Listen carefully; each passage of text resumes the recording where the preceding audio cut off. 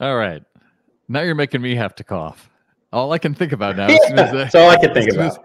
As soon as I hit boom, record, and I see the red light come on, all I can think about is quiet. Yeah, don't cough.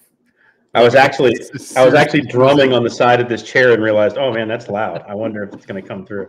I didn't hear it. I didn't hear it. By the way, with my red sweater and white beard, I'm telling you, yeah. Chris Kringle. Yeah, totally. There it is, right there.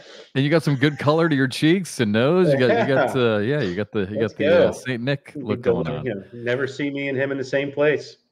I was thinking we are very corporate today because I've got my ACL shirt on, and you're wearing the corporate colors, the red and black. We look good. No, you can't see it, but it's there.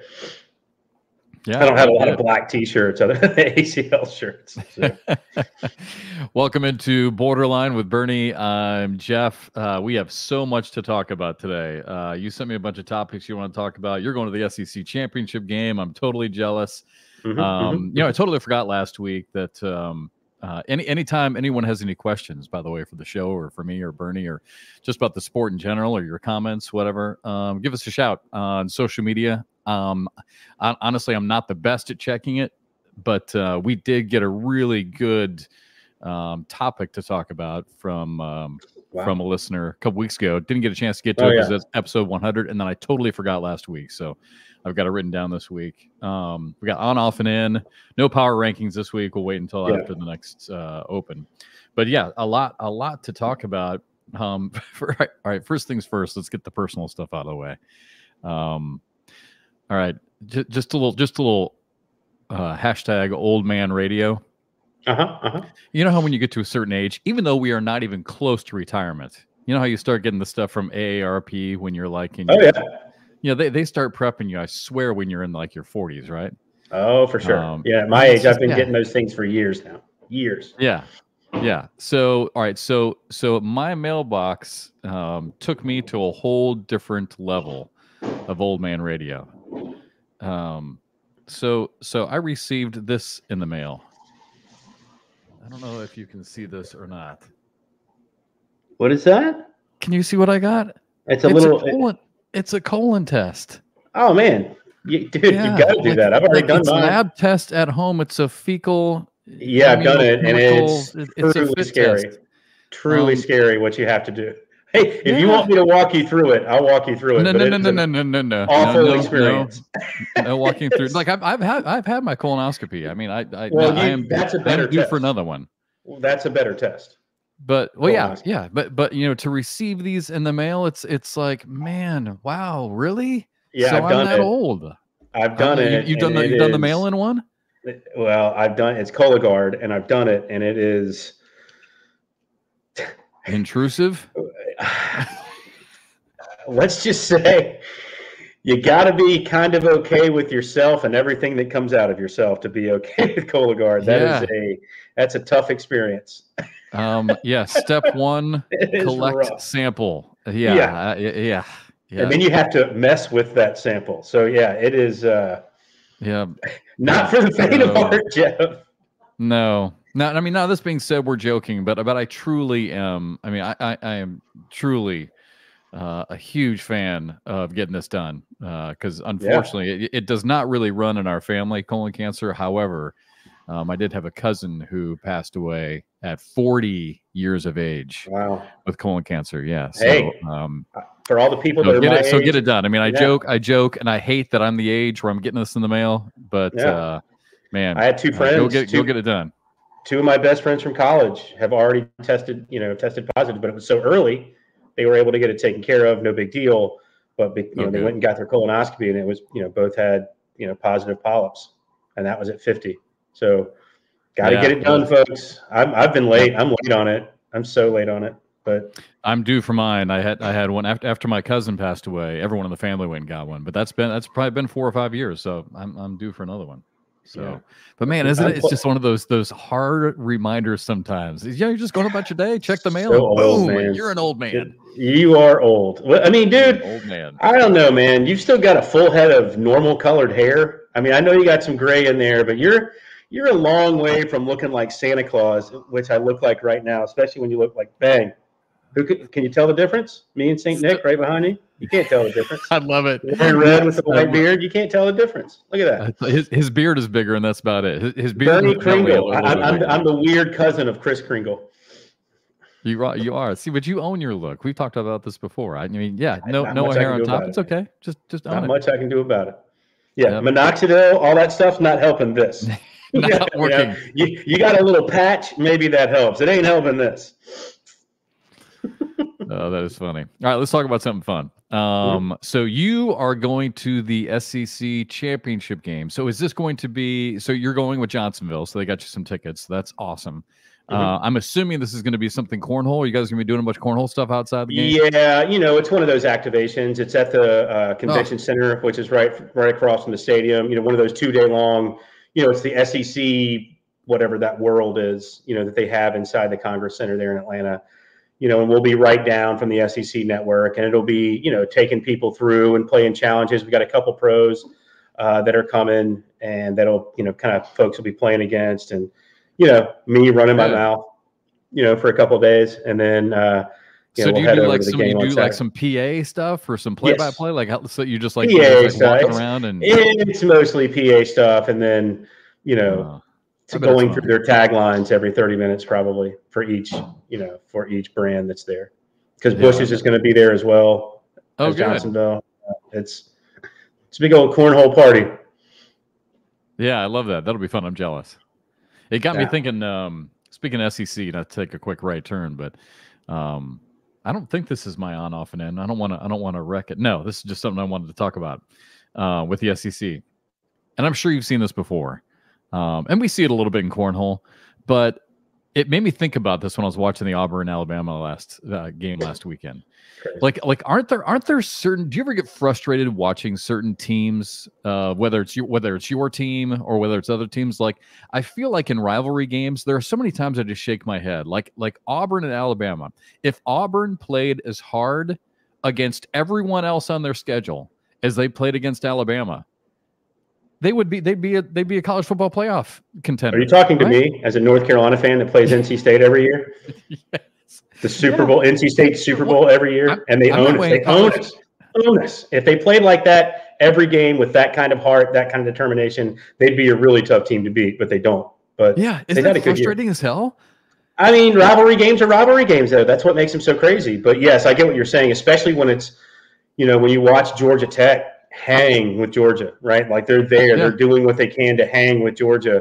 They're not anywhere. Another perfect example. Not anywhere near the same talent level. Right. Yeah. I mean, one is basically a bottom end NFL team, and the other one, it's a struggling Division I program. But yet they were hanging. They were doing everything. They were playing as hard as they could possibly play. And so you do have to ask yourself, like, why can't you play like that all the time? I think if I were a coach, I think I would say if I was the head coach of an Auburn, of a Kansas State, who plays Kansas in basketball, Kansas State. When Kansas State never win Kansas in basketball, they never win though. Well, they do, yeah, they do, and a couple of times in the last couple of years, but really not much. Yeah, but they play hard. If they played as hard against everyone else as they played against Kansas, we'd be talking about Kansas State in the NCAA tournament every year. Agreed. And it's that way in almost every rivalry game in every sport, right? Like, I'll give you one that's not even a real rivalry game that you have somewhat intimate knowledge with. I watched Appalachian State play North Carolina this year. The game goes to overtime, and I'm like, is that Appalachian State team that good? And then I watched them in another game, and they were awful. Yeah. I mean, just awful, much lower level competition, and were awful. But then they beat JMU, who's really good this year. Yeah. And so you wonder, like, now that's part of my on, off, and in. Is it? Okay. Yeah. Okay. Yeah, I think you'll like that one. But yeah, it's frustrating. It's like give me that all the time. Yes. Give me that all the time. Why can't I tell you who it's frustrating for? It's got to be immensely frustrating for the coaches. Oh, that's what I'm saying. If I were a coach, I think I would say, if I was the coach of one of those programs, I would say, listen, what the hell was that? Like, we need to do, and that would be my message. That's all we're asking for. That's all we're asking for. Right? Every game. I need that every game. If you want to get where we want to be, I need that every single game. It's in you. It's in you to do it, right? Like, why are you hiding from it? I can't even imagine. Like, it's so funny. I was watching a basketball game with you. I was like, there's no way I could coach. No way. I would get thrown out first 5 minutes. Yeah. Absolutely thrown out. Either yelling at referees or players, I'd be gone. First 5 minutes. Couldn't handle it. Yeah. Now yelling at the refs, I could definitely see you getting on the refs. But players, the way the players are just so, and look, this isn't new. I know that everyone likes to pile on the younger generations. This has been happening forever. There's just guys that are more nonchalant than others, right? Yeah. And you just wonder, like, where, like, and then all of a sudden you see a game and they explode, right? And you're like, that's sitting inside you all the time. What? Give it to us, right? Yeah. It would drive me insane as a coach. There's so funny with coaches. I can't remember who told me this. There was a coach that you would know who once told me, and it was recently. I want to say it was like maybe just before COVID. Fairly big name coach that told me. He said, listen, I don't understand these coaches who scream on the sidelines. If you are screaming on the sidelines, that means that you didn't do enough preparation during the week. He said, my yelling and screaming and coaching comes Monday through Friday. If I'm having to coach these kids on Saturday and yell at them, I haven't done my job. And I thought that was a really interesting take on that. That's an interesting take, but at the same time, that's kind of your job because they are kids and they do need to be kicked in the tail every now and then. They just do, especially boys that are 18 to 22 need it. Yeah. And every now and then they're going to get lazy and you got to. Now, what drives me crazy is watching a coach. Like if I was a player and I know that I've gotten jobbed by an official a couple of times. It happens. They're human beings. They miss calls for both teams. It happens. But my coach isn't standing up for me. My coach is just kind of standing over there, not getting mad at the official, not giving the official some grief. I would take that personally as a player. Like he's not standing up for me. He doesn't care about me. And that would drive me crazy. That's why I feel like that's different. Yelling at the refs different. He wasn't talking about yelling at the refs. He was. I know what he's talking about, but I think every coach does that. If you're a coach that doesn't, I mean, I haven't seen many that don't. To be honest with you. No. Yeah, I totally agree, but some more than others. I was scouting. I've got a game tonight, so I was scouting, doing some scouting, and Coastal plays. It's just a small game. Coastal plays USC Upstate. USC Upstate is actually pretty good, but so I was doing some scouting on USC Upstate, watching their game against East Carolina. The head coach at East Carolina, I don't even know his name now. He was flipping his lid at his players. Oh my gosh! Just time and time again, running into the huddle, yelling at him, and then he'd leave the huddle, he'd run back and yell at him again. That just kind of got me thinking about it because Nick Saban yells at his players a lot. Like I said, a lot of coaches do. Wins a lot. I'm just saying. I think that kids that age need that. Now, I think you have to be constructive. Like you can't just go in there. You can't I think Bobby Knight, especially when he got older, got really a little too much, and it was just very, he was bringing kids down too much instead of building them back up. But I mean, and you signed to play with a coach, you kind of have to know that's part of the gig, right? I mean, I know, right? They've watched these games, they know who that dude is on the sidelines, right? Oh, for sure. But that's for sure. I don't know, man. Could you do it? Could you be quiet during a game and be like, put it this way. I had some older friends that were trying to explain to me how Dean Smith didn't do this I was like, are you joking? That guy was screaming at people. He just didn't cuss. Not cussing and screaming are two completely different things. He was absolutely laying the wood to people. He just wasn't dropping F-bombs. Right? I mean, just not cussing doesn't. Not cussing doesn't remember him on the. I don't remember just because I was in the Midwest. We didn't get a whole lot of North Carolina basketball back. Yeah, you'd see him, and he would be ripping it. He just wasn't dropping F-bombs and wasn't cussing. I mean, that's yeah. I was like, you crazy. That guy would yell. I walked by an old game at Carmichael. We'll get off this. I'm 14 years old, walking by the locker room, and you could hear him outside the locker room. Oh wow! Not cussing. Yeah. But he's going at it. I can't remember who told me that. I thought it was a good point though. One more college football thing, kind of funny, and then we'll move on. Somewhere, I don't know if he listens to the show. I've mentioned his name many, many times, but somewhere out there, Eric Davis has got to be laughing because I talk about all the time about offense versus defense, right? And you got to score and all this kind of stuff. And look at my Iowa Hawkeyes. All the way to the Big Ten championship game with zero offense whatsoever. And I'm not predicting an Iowa win, but after watching Michigan's last 2 or 3 games, I get it. Harbaugh wasn't there. Maybe that's going to be a huge difference maker. I would much rather Iowa play Michigan than Ohio State. I feel like Ohio State has a really dynamic offense. For some reason, we didn't see it last weekend. Yeah, but if Michigan's going to pull out this ground and pound game like they've been doing, like they did last weekend, that's only going to shorten the game. It's going to keep Iowa to be an atrocious game to watch. Look, I've let you talk about all this offense stuff, but the old adage is offense sells tickets, defense wins championships. That's been the adage forever in every sport. Offense sells tickets. It does. It's shiny. It's bright. It's fun. But you got to play defense at some point to win. I mean, look at the teams that are in the Final Four for college right now. Probably the best 4 defenses, except for Washington. And offenses. You got to have both, and that's what we talk about all the time. Well, I don't know if Michigan's offense is all that special, and Florida State's isn't right now with a backup quarterback. But they were though. They were good. Yeah, they won. Actually, they were good last week too. With even without without what's the kid's name? By the way, did you see? I saw someone post Florida's schedule. They played 2 undefeated teams. They played like 2 or 3 teams with 9+ wins. Like their schedule was insane. They played 1 team with a losing record all season. That's another one of my on-off and ends. See, now you're giving it all. Here we go, man. I'm calling him out early. Wow, that's crazy. Got him. But yeah, so that's gonna be really interesting this week, just to see what happens. So because Eric Davis is Iowa football. Eric Davis is Iowa football. I don't know, man. Eric hit some of the biggest shots in the world. Iowa's not hitting any 80-yard bombs that I've noticed. Every once in a while, the kids. So what's the over-under going to be in that Iowa-Michigan game? 25? Every once in a while, they sneak it to a tight end and that little go route right up the middle. Every once in a while. Seriously, over under 30, 32 in that game? I didn't see what the over under was, but I did see that Michigan was favored by 23, and I did take Iowa. Wow. So the over under is not going to be 32. And again, I'm not predicting Iowa will win, but I kind of want to look that up. I think it could be closer than 23. But all right, you ready for some?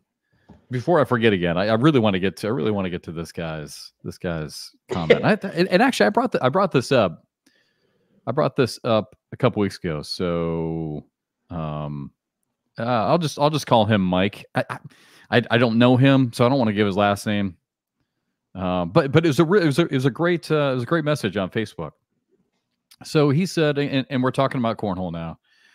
He said, listening to the latest episode about comparing cornhole to other professional sports and mental capacity.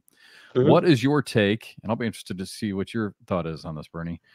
What is your take on players wearing headphones and earbuds, etc., to block out background distractions? Love the game of cornhole, but looking at some of these pros on ESPN,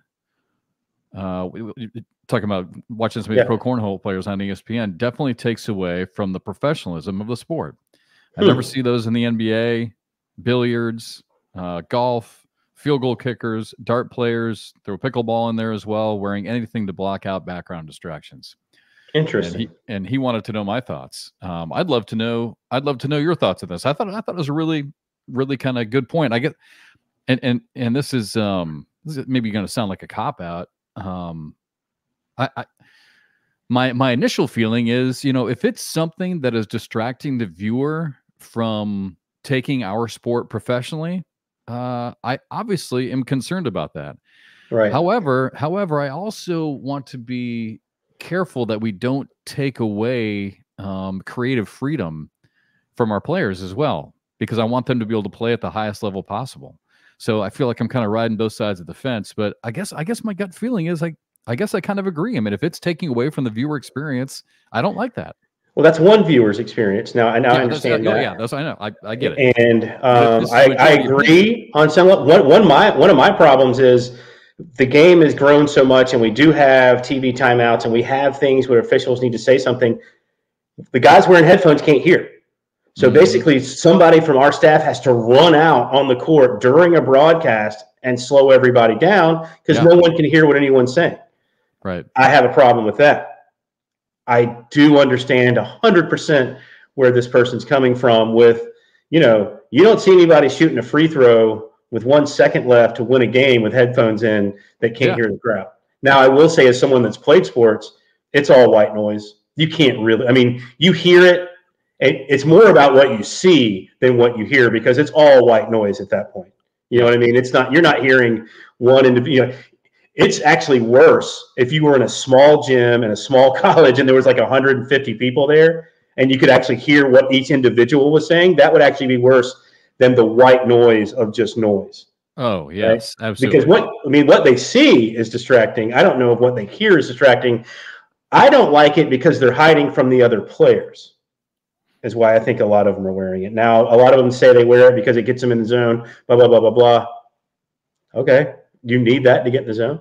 You need certain things to get in the zone, and that means you've got a flaw, right? If you can't just get yourself in the zone as an athlete, you've got a flaw. You know, you're not allowed to, we can go back to alcohol and certain things in other sports. You're not allowed to do that. You're not allowed to get yourself in the zone that way. So now, granted, they do, I mean, you know, Greenies back in the day got baseball players through 162 game seasons for decades, right? Oh, yeah. But maybe even still on a certain level. But it was rampant baseball back in the 70s. Yeah, man. Yeah. And then football players were too. God, 70s and 80s, whatever they could get their hands on. It was really interesting, though. I mean, it really. I think it's a great point. I think it's a great point. His comment was spawned by the fact that we were talking about, you know, our sport needing to look more professional, and B, to look more identifiable and easier for the fan to watch. I think that's kind of what sparked this. I agree. Message I agree with what they're saying. I would need to get more than a 1-person sample size on, is it bothering the viewer? My guess, my hunch is that the average viewer doesn't even care, probably doesn't even notice until they take them out. Like when they're talking to their, like in doubles, if they're talking to their, you know, that's probably the first time they notice. But that being said, a cornhole person watching probably notices, right? But it's tough because I see both sides. Yeah, I mean, I would love to be able to wear headphones. Would it have been nice to wear headphones playing other sports, like playing golf? I would think if you're playing golf and you could kind of get something that you really like and get in the zone and just kind of zone out while you're on the course would be awesome. Yeah, see, I think I'm somebody who I'd rather be in the moment. I think I would rather be able to take everything in.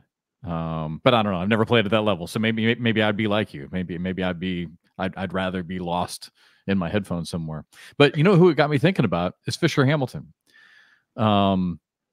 Because I love watching Fisher play, and would it, you know, does it inhibit my enjoyment of watching him play, the fact that he wears headphones? I don't think so. I mean, I would prefer if he didn't, because I'd like for him to be able to hear and react to the crowd. But if it doesn't make him as good of a player, I think maybe I'd rather let him have the headphones. But I don't know. I thought it was a really good question. So, Mike, I think it's a great question because it's such a good question. I don't think we can give a definitive answer. That's how good the question is. Yeah, you know what I mean? I could see. You know, I'd like to. I'm with you. I'd like to hear from more fans. Yeah, I would like to hear from some average fans. Players. I mean, I don't think our players care. You know. I disagree. I disagree with that. I think you're hearing from a player. I think that's someone that plays on a certain level, that watches, that loves the sport because he plays the sport. I would like to know from the average fan who's flipping it through the channels. They just got done watching a basketball game or a football game, and that's on, and they get hooked by it. Are they even noticing? My gut says no, but I don't know. I don't know. Yeah, maybe so. I don't know. I thought it was a really good question, though. It is. 100%. And yeah, I'm with you. When I say I don't think our players care, I really truly think that if you just kind of went, you know, walking around asking people at Worlds, what are your thoughts on wearing headphones? There are some. Some of them hate it. Some of them hate it. I've talked to them. They don't like it. They don't like that people, especially the ones that chirp a little bit, don't like the fact that other players can hide from their chirping. Yeah, see, that's another good point. The whole gamesmanship, sportsmanship. Yeah. Well, I mean, I think about, you know, like I'm doing a college basketball game tonight. I mean, they will all be wearing headphones in warm-ups. But once the game starts, headphones come on. You got to hear the coaches. You got to hear the players. Like, you know, in a team sport, especially something like basketball where you're calling out picks, you know, there's so much communication going on the court. There's no way you could do it. But in a sport like cornhole, especially the singles. Too. They'll warm up with headsets on and take them off when they go to play. True. That's true. I don't. And maybe they're not allowed to. Golfers will wear headsets when they're warming up on the range. Back in the range, and then off they come when they play. There must be a rule out there somewhere, right? Otherwise, why would they switch? I don't know. It's so great. I love talking about this stuff. I think that's one of my favorite things. I have so many favorite things, but one of my favorite things about this job is just growing with this league, right? I mean, just growing with the league and watching, how everything evolves and how everything's figured out. This is just another thing to think about. I don't know. I thought it was really interesting. So again, Mike, thank you for reaching out. Great question. Yeah, on Facebook. And again, and any of you, we appreciate all of you. I'll still never forget the day when Eddie came up to me and Grindersleeve and said how he listens to us on the way to work. Because here's a guy who grinds it out as a cornhole player, but still has to make money on the side, right, to support his family. Sure. So he's still working, and every day, when we put out, not every day, but each week when we put out a new podcast, he'll listen to it. Eddie gets it. Eddie loves to hear two geniuses talk. Eddie understands. Yeah, of course. Yeah, that's why we love Eddie. But no, feel free if you have any questions, comments whatsoever. Just reach out to us on social media, and we're happy to. You know what? I would love that. I would love if we had a listener viewer question as a segment. Right? If we had enough people sending us, even if it's something hate filled, we could do like Letterman moments. Like when we read like the awful tweets, like have you seen that on Letterman? Yeah, where they would read the awful tweets about themselves. Yeah, that would be funny. Yeah, I know. I love that. That is funny. We used to do that when I was doing sports talk radio in Kansas City. That was the best. I mean, because we literally would read the bad, notes to us as much as we'd read the good ones. Oh yeah, because those were just funny, and they would give us something to talk about. And yeah, I love that. It's always funny though. Anytime you get some hater on social media, the best thing to do is just confront them. Yeah, because then all of a sudden it kind of lets the guard down. Like, oh, wait a second. Wow, yeah, this guy's responding. Yeah, talk to me. Let us know. Hate us, love us, give us something to talk about. It would make the show even much more fun than it is now. Yeah, I love that. All right, so so feel free to reach out to us anytime. We'll get on there. So, Mike, thank you for your message on Facebook. All right, I think you actually had a couple other things that you wanted to bring up, because we've got to leave time. I can't even remember. I'd have to look on, off, and in. I feel like we keep like taking ourselves to the very end, and then we don't have time to get to it. Well, you're saying my mom is coming? What does that mean? Who said that? Yeah. All right. So, come on, my questions. This is just a few. Favorite sports season? Are you a good gift giver? Because it's Christmas time. And what would your favorite Christmas present be in the future? Now, we should be saving this for our Christmas episode. Why are we doing this now? Like Thanksgiving was just like a minute ago. I hear you. It's Christmas season. We should. All right. Let's save a couple of those. We'll save the gift giver and the present for later. The sports season, we got time for your sports season one. Yeah. You said this is your favorite sports season, even though there's no cornhole going on. Yeah, I mean, I love cornhole, and I'm in that world. But as far as actually, there is cornhole. Apparently, it's always going. It's always going on. I mean, it's always happening. You got the open seasons in full swing. I would say my favorite season, and it's because it's such a long break. I love when college football starts. You're going, summer's kind of coming to an end, and growing up in the South, You've had months and months of just sweating, right? You're just sweating all day. That's going to start coming to an end. You can kind of see the finish line of that. You can see sweatshirts in the future. You know what I mean? And then it's college football and pro football season starts. If you were to ask me what my favorite time of year is, it's probably November, because you're in the thick and meat of college football season, and then college basketball starts around Thanksgiving, and it's just great. It's great. I used to be an NBA fan. I did. I mean, it's just, once again, the Charlotte Hornets are so bad. You're not giving me a product that I want to watch. So I've lost touch. I've lost complete Charlotte's touch getting killed right now with everything. Frank, and I mean, hey, seventh coach since 2018. Maybe the owner's the problem. Did you? There were some hard when he had his when Tepper had his press conference the other day. There were some hard questions. There was reporters who said to him, listen, since taking over this franchise, your record is like 32 and 67 or something like that. Yeah, he said, not only is this the worst mark ever in the history of an NFL franchise for a new owner, it is also the worst winning percentage of any new owner through the same time period in any other sport. He said, at some point, do you need to look back and do some self? Yes, 100%. I mean, and if you're from the Charlotte area, if you're from the Charlotte area, think about what he did in that whole Rock Hill situation where they were going to have their HQ. Like, if you like, that thing is a complete disaster that blew up. Like, all of it, he's not good at this, right? And he's going to make a profit. This is what sucks about it. He's going to make a profit on it. As bad as the Panthers are, he'll make a profit, and a large profit. It's just, you're short-sighting yourself. I mean, imagine if you did a good job, the profit, right? You take a $3.5 billion, $4 billion franchise or whatever it is and make it an $8 billion franchise. I mean, it's just, he's terrible. But those kind of guys never see it's them, right? You know that, right? Like, he's never going to see it's him. You don't get to where he is. You don't make that kind of money without having an ego, bigger than the room. And I think he's one of the wealthiest owners out there. Could be. I don't know. I think he is. Yeah, just from his business. But those kind of guys don't think it's ever their fault. Oh, I know. No way they did it wrong. He to his credit, I mean, as bad as his record has been, to his credit, he did answer the questions, and I thought he answered them. I'm glad the Charlotte press finally stood up and had a pair. I know, right? Not a tough market, right? I mean, it's notorious for how soft a market it is when it comes to that sort of thing. So it's nice they actually stood up a little bit. Should we have press conferences for cornhole? I think we should. I don't know how many people would watch. And that's not a knock on our sport. I mean, where do we have them? And then put them on the website? Like post-game?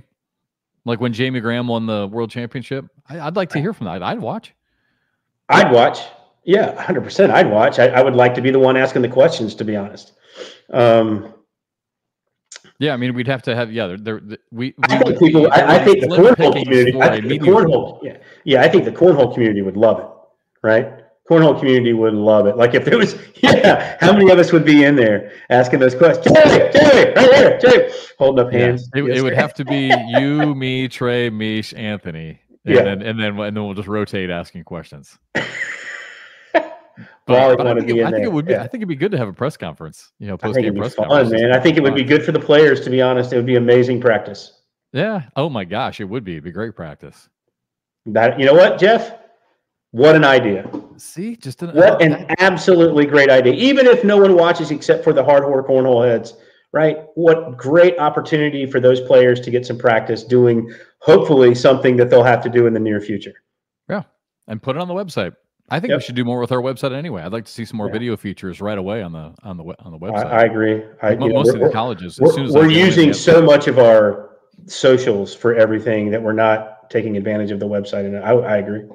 Yeah, but I don't know how that works. More interactive. I don't know how that works though. Maybe that's the point. See all the added value that we bring as a show. No one pays attention, man. No one's listening. Fred, you're listening. Come on, man. Make it happen. Press conferences. Make sure Trey and Stacey are listening to this section. That's what I was thinking too earlier when you're like, it'd be great to have a segment, a viewer segment where we take a question of the week. But we have to have viewers first, then we can. Very good point. That is a very good point. Then we can have that. But no, I do like press conferences. I think it's great. I think it would be great practice. We should talk to Marlon about. Marlon would love it. I mean, it'd be great practice because you are talking about certain pros. I mean, it is still the cream of the crop. I mean, not all 256 are winning big events, but I think it would be great practice. Even if it is just us. Put them on a podium. Sit them up there in front of a couple cameras, right? Afterwards, and just have them talk their way through it. Explain it to them. Maybe we ask some pointed questions. Now, does everyone, let's say, does the Final Four, do they get post-con? Do we? Because if you watch big stuff in other sports, the losers also have to attend a press conference. Oh, absolutely. I mean, how much would you love to have heard from Mark Richards after losing that game to Jordan Power and Jay Rubin? Right. Right. I would love to have heard from Gavin Cano.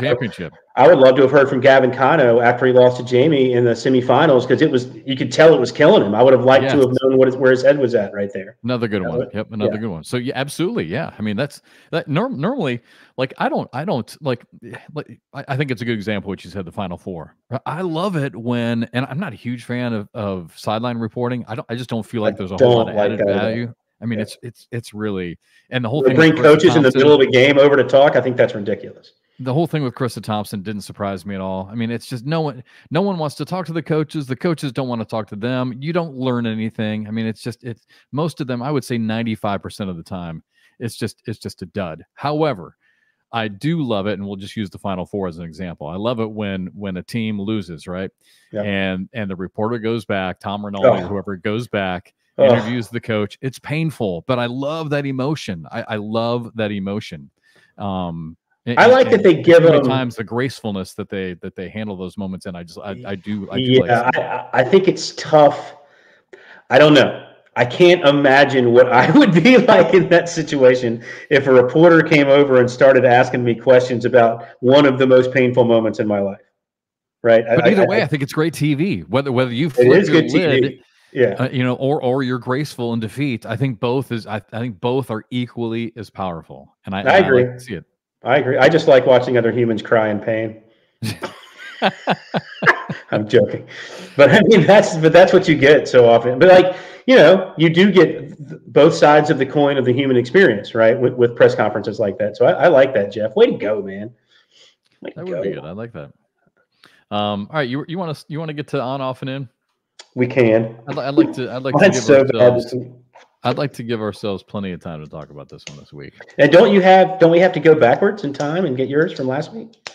Yeah, one of mine is a holdover from last week. That's my in. So we can do that. All right, we ready? Yep. Are you just now doing yours? Are you like no? I'm adding something. You look like you're like, oh crap, I forgot. Yeah. No. I've got it here. I was adding something to one of mine. All right. Again, no power rankings this week. We'll wait until after the next Open, and we'll have teams play coming up as well. So, all right, ready? On, off, and in. You want me to lead, or you want to go? Yeah, I kind of like it when you go first. Okay. On first. I wish. Yeah, I was getting ready to tell a terrible joke there. Glad we're moving on from that. All right, on the board. Yeah, on the board. I'm just, I'm not a great friend. I'm a terrible gift giver. I'm just a terrible, terrible gift giver. And we're coming to that season. I'm great at buying cards, and finding something funny and look how funny I am, blah, blah, blah. But man, I cannot for the life of me give a good gift. I'm just not good at it. And I don't know where that comes from. I've never been good at it. I don't know what to get people. I don't know hey, here's a gift card, because I have no idea what to do, right? Here, I'm going to give you this so you can do it. I'm just terrible. I'm a terrible gift giver. Giving a gift is hard. It really it can be easy, or it can be hard. I think it's easy for people who have hobbies, right? Like if you've got a dad who loves to play golf, you can always get him something golf-ish. Sure. And you're going to win. But for many of us, we have people in our family like Kathy, who anytime she wants something, and I'm kind of this way. I've gotten to be this point in my life as well. Anytime you want something, you just kind of get it. There's not a whole lot of like little affordable gifts. There's a lot of big things I want, but there's not a whole lot of like little gifts, that I need or want. 100%. Kathy's super hard to buy for. So I mean, I literally. Is she a good gift giver? Yes. Yeah, she is. See, Julie is. I'm not, and I'm just, there you go. Couldn't even wrap it. I just, the tag's still on it. Yeah. There you go. Like, I'm just terrible. Terrible gift giver. That should be my in the hole. I don't know why it's my on the board, but it's. That's a good one. It's hard. For certain people, it's really hard to find. My mom is so easy to buy for. She literally wants for nothing. If you get her a $10 gift certificate to Caribou Coffee, she will be giddy as a schoolgirl. I mean, my mom. She's just a great gift receiver. I'm not good at that either. She just likes to know that you're thinking about her, right? And that you sent her something. Now, God forbid you don't send her. Jeffrey, I've told this story before. Jeffrey, should I be expecting a card from you soon? Yeah. I'm terrible, man. You don't think I haven't had I'm terrible, man. I'm the worst. I am the worst. Admitted worst gift giver. It's awful. All right. That's good. That's good. I like it. All right. My on the board. I really don't mean to make people upset about this. I really don't. But DPR is not a measure of defense. Wow. Is it a good stat? Yeah, it's good. Is it the end all be all of a defensive, type of player or a dirty style player? No. Mm-hmm. It's different. It's point differential. That's all it is. And who doesn't like point differential? Who's that? The NBA. They got this whole in-season playoff thing going, right? Yeah. And all of a sudden the players are realizing, wait a second, the tiebreaker is point differential. Oh, did you see what happened the other night? Did you see what happened the other night? So players are chasing points now. Now it's did you see the coaches? What team was it? It was the Celtics and somebody, and the Celtics coach had to explain to Billy Donovan, "Look, we're not trying to embarrass your team. Run up the score, yeah. But we have to win by 23 or more, or we don't advance." Because they kept fouling the worst free throw shooter, and it was like a 20, whatever point game, and Billy Donovan's like, "What the F are you doing?" Like. You could see him, and they were screaming. They started like screaming at each other at half court, and they, they calmed down and he understood it. But you could see him kind of shaking his head, like this isn't good. It's not good for the game to be 2 minutes left in the fourth quarter. To your point, fouling the worst free throw shooter, trying to win. I'm with you on that. But DPR is not a measure of a great defense. Can it be used in certain ways to make an argument? Sure. But again, just reading the NBA's comments, it made me think of a few other things now of more reasons against it. I've talked about the opponent's strength of schedule. There is no factor of opponent's strength of schedule in it. Look at the Dallas Cowboys. I don't mean to cross over sports. The Cowboys beat the shit out of terrible teams. It doesn't mean they're a great team. Yeah. They're just beating bad teams. I mean, that's all. Or is Florida bad? When you look at their schedule, ended up being they played one team with a losing record, and I think that team was 5-7, and everybody else was pretty good. So what does their point differential mean? They're probably a pretty good team if they had everyone else's schedule. Yeah. You know what I mean? They just had a ruthless schedule this year. It's interesting. So again, specific to our sport, it has no factor of opponent's strength of schedule in it. Here's another thing, and this is something that got me thinking reading some of the NBA players and coaches' comments. What about the player who's down early and then all of a sudden just has to start really taking high risk shots, right? Sure. To try and come back. And they end up losing 21-5. Doesn't mean that it doesn't mean, let's say I'm playing Mark Richards, right? And I get down early and I got to take all kinds of crazy shots to come back and he beats me 21-5. Doesn't mean Mark's a great defensive player. It means I had to take crappy shots to try and get back into it. There's no factor of that. And then conversely, Bernie, let's say you're down early and now all of a sudden, let's say I'm Chris Kingsbury, right? I'm down early and now I'm like, well, shoot, I'm not a dirty player, but now I do need to play dirty. Now that flips it on its head the opposite way. So now a player who doesn't want to be, it's not a factor of whether or not you're a great defensive I think that's player. how they use it. They use it more as an average over a tournament usually, but I get where you're coming from. I get completely where you're coming from. No strength of schedule. That's my number one argument. I'm with you. I agree. I think it's a stat that is necessary. It's almost like if you went into a computer formula, right? I think you would need PPR. I think you would need DPR. I think you would need a strength of, you would need all of these inside of a computer algorithm to come out with, your best players ranked. But, maybe one day we'll get there. That would be crazy. It's an interesting stat. It's interesting. Yes. And it ends there. To me, it's not a definer of whether or not a player is a great defensive player or a great dirty player because they've got a great PPR. I hear. I follow you. I smell what you're stepping in, Jeff. All right, off the board. And look at this. And now we have a few minutes left. Yeah, off the board. Christmas blows. That's my off the board. I've never. What? You're dressed like old Saint Nick today. Look, I've just never been. I've never been. Look, it's me. This is why it's my off the board. I know it's me. I know it's me that's the weird one here.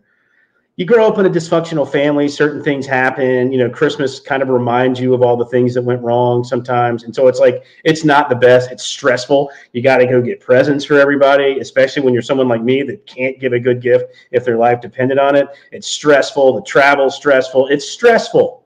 It's not the greatest thing in the world. Now, preface or suffix, I know it's me. I know I'm the weird one. I'm the guy that's off. Chris Kringle not happy with me. Look at him right there. He's got his arms like, what? I think you do like Christmas. I think you're lying. I think you're lying to yourself. You're dressed like Santa Claus, and he's literally on it's a red sweater that is clean. that is about the extent of it. You're smiling too much. You like Christmas. I know you I like when other people like Christmas. I like when other people like. I don't. Of all the holidays, it's probably ranked. I mean, it's not up there for me. See, once Thanksgiving hits, we're all about Christmas. We have dysfunction in our family too, but you see, you can redefine Christmas for your future. You can. You could too. All right. I want to get your thoughts on this. Got to keep moving. Off the board. College football playoff ranking. I'm so glad that it's changing. Only because I'm selfish, right? I want more games to watch that mean something. Yes. So that's why I've always wanted 8 teams, right? Yep. So yep. I hate that this college football playoff narrows it to just 4 teams, right?